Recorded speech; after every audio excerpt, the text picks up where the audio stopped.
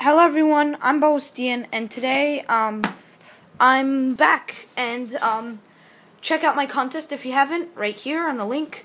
And I'm starting a new video each Thursday, and it's just going to be basically talking about one issue in Magic or highlight in Magic, and just responding to the new future of Magic, and talking about some really cool concepts of Magic, and how it creates, aspects. It's like the Theory 11 forums, but more personal, in-depth, and then you can comment back.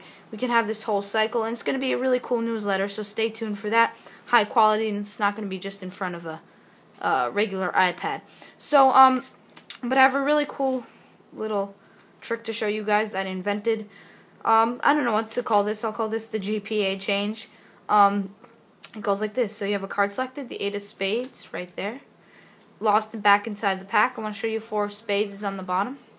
Watch. So it changes right into the 8 of spades. So that is the trick. I hope you guys like this, and I'll see you next time.